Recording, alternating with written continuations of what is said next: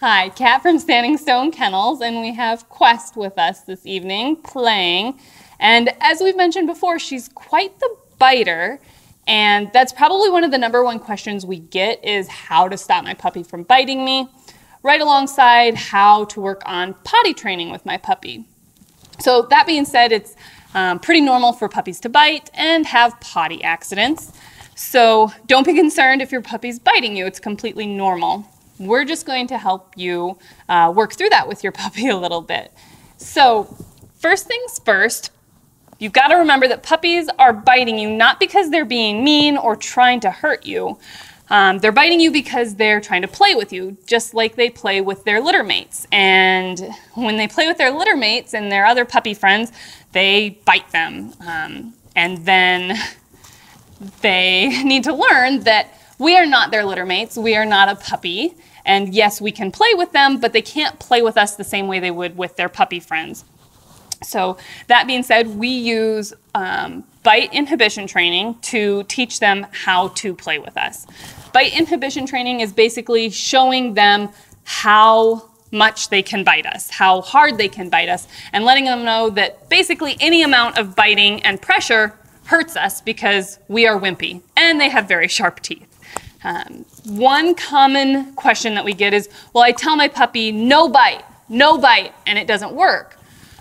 Well, the reason that that doesn't work is, first of all, your puppy has no idea what that cue, no bite, means. Just like you take a brand new puppy like Quest and I tell her, sit. Quest, sit. She has no idea what that cue, that word means, just like she wouldn't have any idea what no bite means. And then if you incorporate that with shaking your finger at her, that typically is just going to amp them up more and excite them more because it seems like a game, like she just did, came and grabbed my hand, because that's stimulating their prey instinct and their prey response. So not using no bite as a cue and your hand movement as a prey drive instigator would be the first steps. So with bite inhibition, basically we're going to be playing with her, and this is going to be a training session. So just like we're doing in any training session, we need to have time and patience to work with our puppy.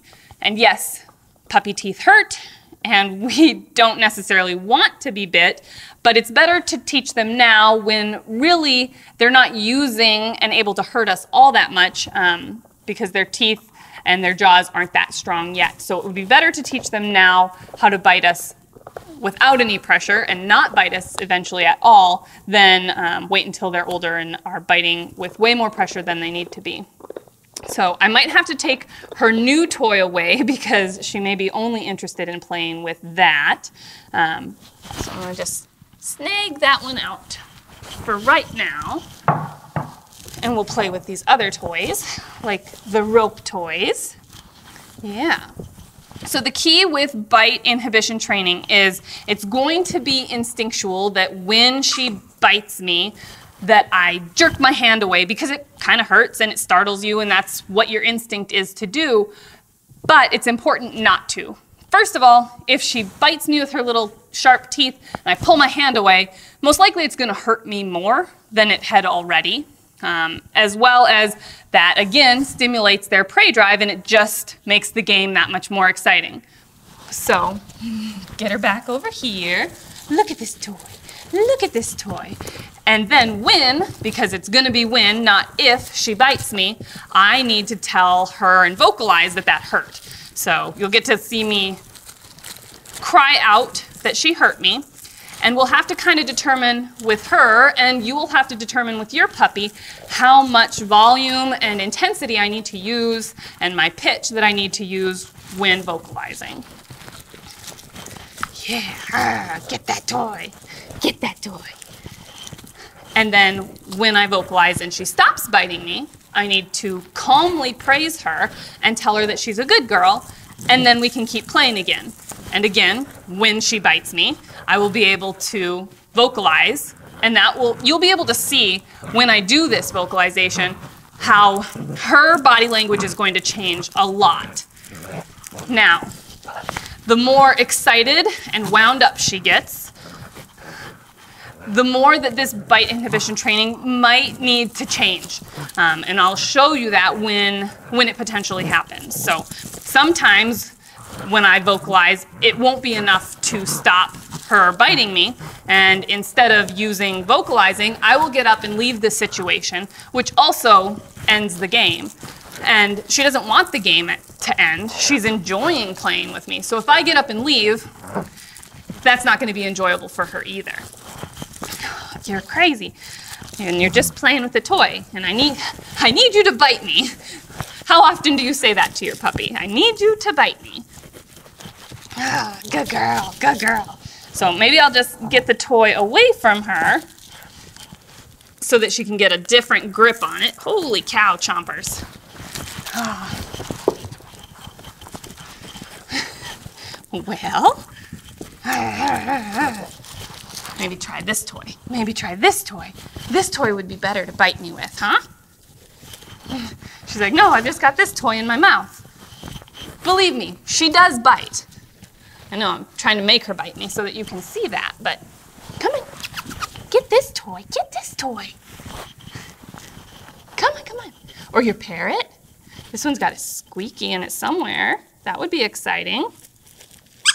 Ha! Ha! Ouch! Ouch! Ouch! Ouch! Good. So she got my finger there. Ouch! And she stopped biting me. Good. Good girl. Good girl. Ouch! Ouch. Good. Good. Good. So I'm going to just let her calm down a minute. Good. Calmly praising her when she stops biting me is what we want. If you keep the level of excitement up, that's just going to keep amping her up. Yeah. Come on. Come on.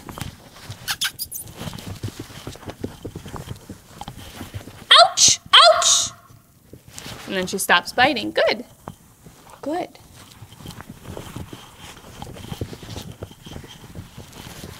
And you see how I'm stopping moving my hand? Ow! Ow! When she does it, and then she looks up. And I changed my pitch a little bit, so I got a little more immediate response from her. Good. Yeah. Ow! Good. Like, she didn't even go for the toy that time. She just went straight for my arm.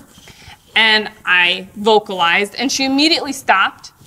And then I can praise her and tell her that that's good. Because what I want is for her to not bite me. And that's the way she gets the good attention. Good girl. Good. Yeah. Oh, yeah.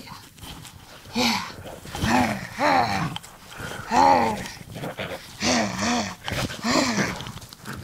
Good girl.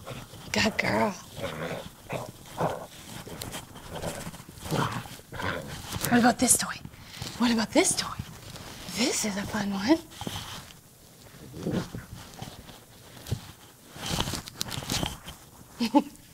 She's like, too many toys. I don't know what to do. Good girl. Good girl.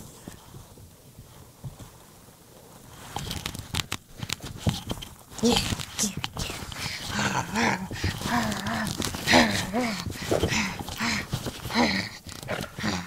Good. Good girl. And sometimes, when you're walking around too, sometimes your puppy will grab a hold of your pant leg or something and start shaking it. Just like if your pants were part of your skin, you should vocalize as well. Even though it doesn't hurt, it's still not something that we want.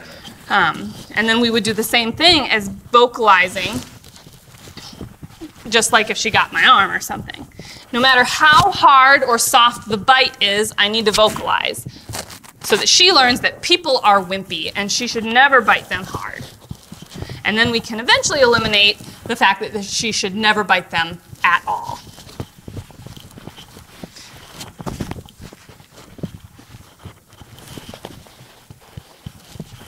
She's been pretty good about not biting my hands at all during this play session, which is good.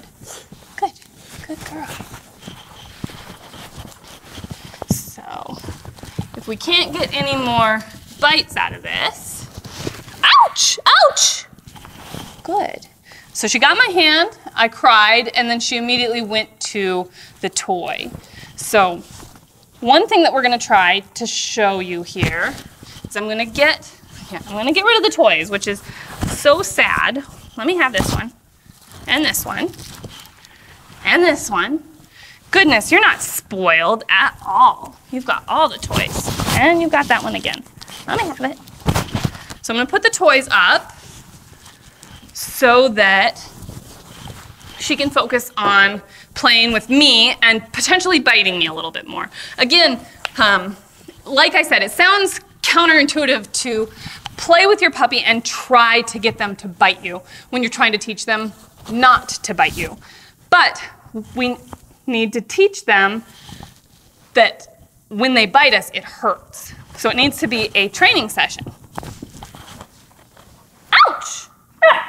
So she bit my toe. Now, I don't know if you saw that, but she bit my toe, I vocalized, she stopped, but she went on with like a play bark.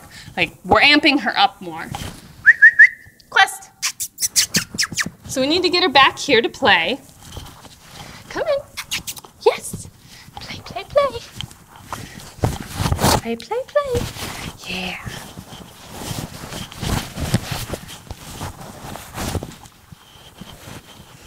So right now she's just getting loved on. Yeah, yeah. So maybe I'll wrestle around with her a little bit more. Ouch! Ouch! Ouch! So when she stops, I would normally praise her, but she ran over there. Come on, come on. Yeah, yes, yes. So I don't want her to bite at my face because I definitely don't want to get bit on my face during this training session.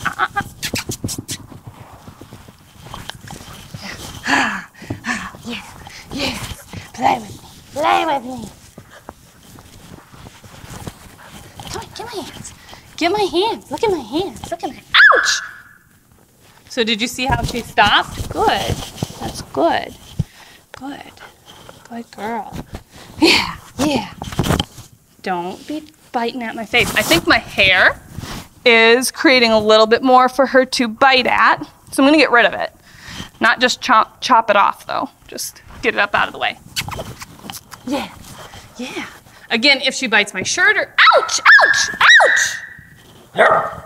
So, did you see how this is a little bit amping her up?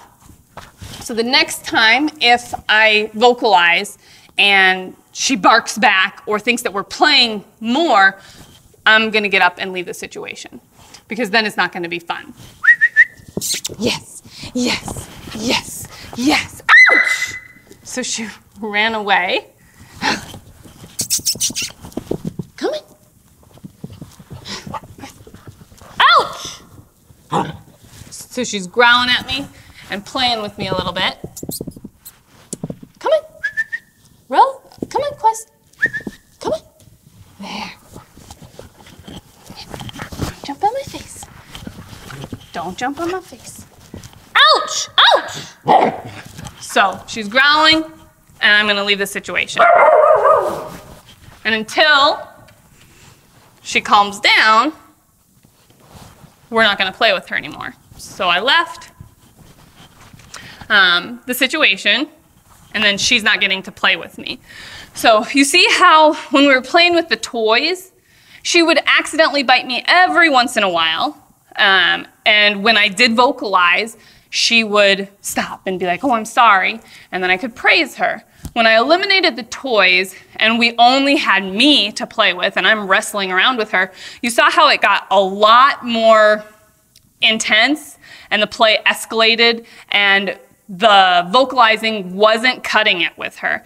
That's why wrestling with your puppy isn't always a good idea, because you are instilling those behaviors, those wrestling behaviors, and you're conditioning that situation you're conditioning those situations that your puppy's going to continue until they are an adult. And when they are an adult and they're a 60 or 70 pound dog, it's not going to be the way that you want them to interact with you. It might be cute now as a puppy, but it's not going to be when she's an adult. Quest, come back here. Good, good. So, calm hands. Ouch, ouch.